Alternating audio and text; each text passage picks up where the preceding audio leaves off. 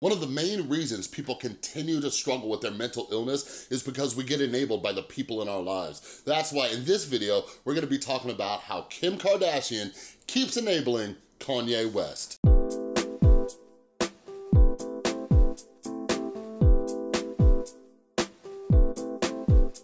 What is up, everybody? This is Chris from the Rewired Soul, where we talk about the problem, but focus on the solution. And if you're new to my channel is all about mental health. And what I like to do is pull different topics from the YouTube community or pop culture in general to try to teach you how to improve your mental and emotional well-being, or it might be how to help a loved one who is struggling with mental illness, the do's and don'ts.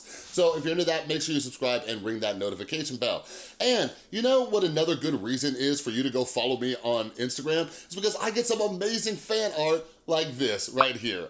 Absolutely love it. I love sharing it. I love seeing all that. I'm a huge fan of art. So if you got some, tag me in a post. I'll share it. I absolutely love that stuff. But yeah, so anyways, we're gonna be talking about Kanye West, his bipolar disorder diagnoses or not diagnoses. I'll talk more about that.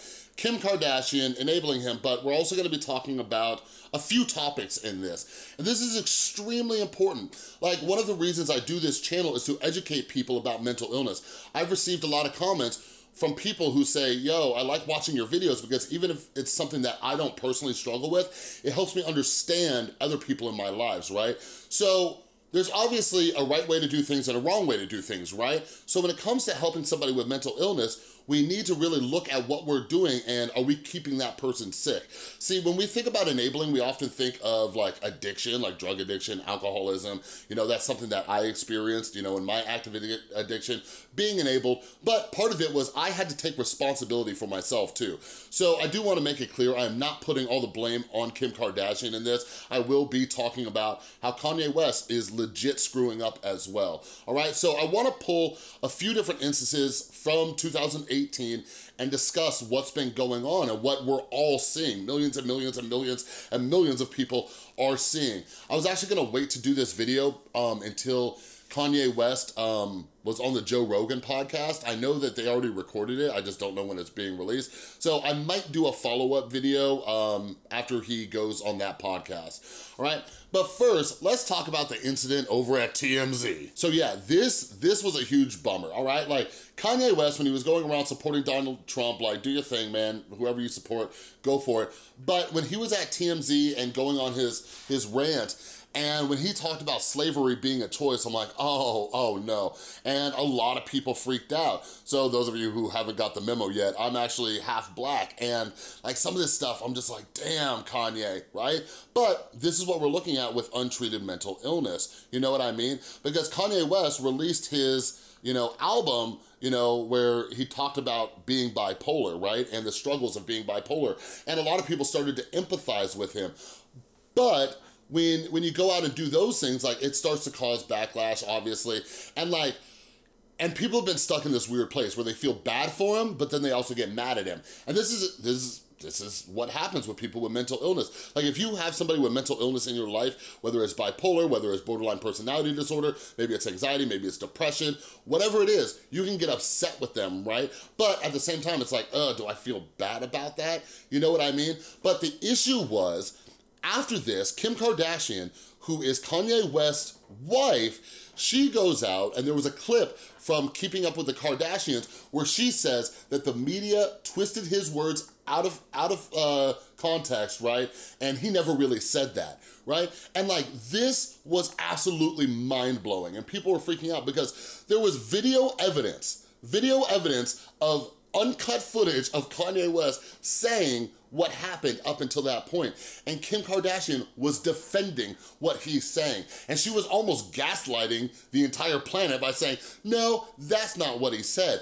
But Kanye West actually later came out and he apologized for this. He apologized for what he said because he knew that it hurt people, right?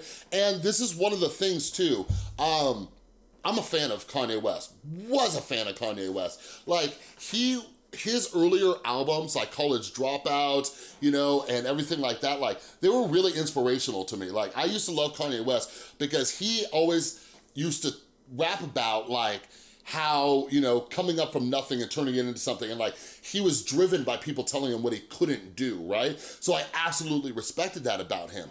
But things have changed over the years. Now, the next instance was when Kanye West went to Donald Trump's, you know, to the Oval Office to have that conversation.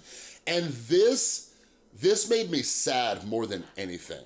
And this section isn't so much about Kim Kardashian, because I don't know how much she got involved with that. But just seeing, like, I watched that whole thing and I was just sad. I was sad because I look back at my addiction, right? And like, people would like parade me around and I was almost like this laughingstock.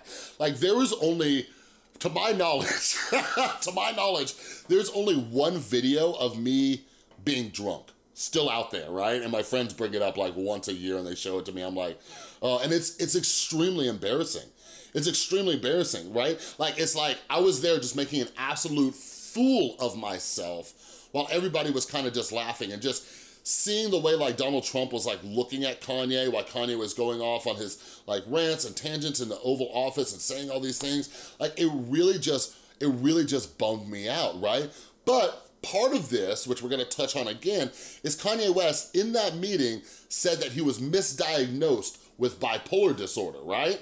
So this is something that we need to remember, because I'm gonna be talking about that in a sec. Most recently was his Twitter rant about Drake. Oh, lordy, lordy. He was on Twitter just acting a fool, just going off. I remember Tristan and I were sitting on the couch and we're like, what is happening? Just watching all of Kanye West's tweets, and I'm not gonna read them. There's plenty of videos out there where people are reading them and going through them, but he's going off about Drake, and it's like going through this episode, right? And Kanye West has talked about how he hasn't been taking his medication and all of that. And the saddest part about it was when all this happened, Kim Kardashian gets on Twitter the next day, and I'll put the tweet up on the screen right now, but she said something along the lines of like, he's a genius and the smartest person she's ever met, right? And this is enabling. Like, this is enabling. Now, like, we gotta understand, you can be a mentally ill genius, all right? Like, this is possible. But when it comes to our mental illness, is it causing harm? Is this causing harm to ourselves or to others, right? And to have your significant other, your wife especially that they're in the spotlight enabling that behavior, that is a huge, huge, huge issue. Because why is somebody going to get help when they keep getting, you know, positive reinforcement from the person who's closest to them in their life? You know what I mean? So there's a great book that I read, and God, what was it called? I think it was called like The Power of Different. I'll put it up on the screen and link it down in the description below. But anyways, it talks about the good aspects of mental illness, from depression to anxiety. It talks about bipolar disorder, talks about ADHD. I highly recommend you read it. Like, if you're somebody who, you know, is still coming to terms with accepting your mental illness, check out this book. But anyways, part of the book was talking about how people with bipolar disorder are often very creative. This is one of their strengths, right? And one of the things is they don't like taking medications because they feel it's going to hinder their creativity. But bipolar disorder is a disorder of extreme highs and extreme lows, right? And most people, when they find the right balance of medications, they're still just as creative as ever, but they're in more control of their state and what's happening. The last thing I want to talk about is I want to talk about Kanye specifically. And again, my videos are for you, so I want to talk to you, right? Okay, so I was watching an interview with Charlamagne the God over on The Daily Show. I'm gonna put a screenshot because I don't want to get a copyright claim. But anyways, I'm reading Charlamagne the God's book right now about anxiety, and it's about mental health in Black America and getting help and all of that. But Trevor Noah asked Charlamagne about Kanye West, and Charlamagne says that Kanye West is full of crap, right? And they're having a conversation about how Kanye's weaponizing his mental illness, right? So he talks about being diagnosed. He gets all this, you know, sympathy and all these other things, and people are like, oh, we can't make fun of Kanye, he has a mental illness, right? But then he goes to the Oval Office and says that he was misdiagnosed, all right? So think about that. So he says, okay, never mind, I don't.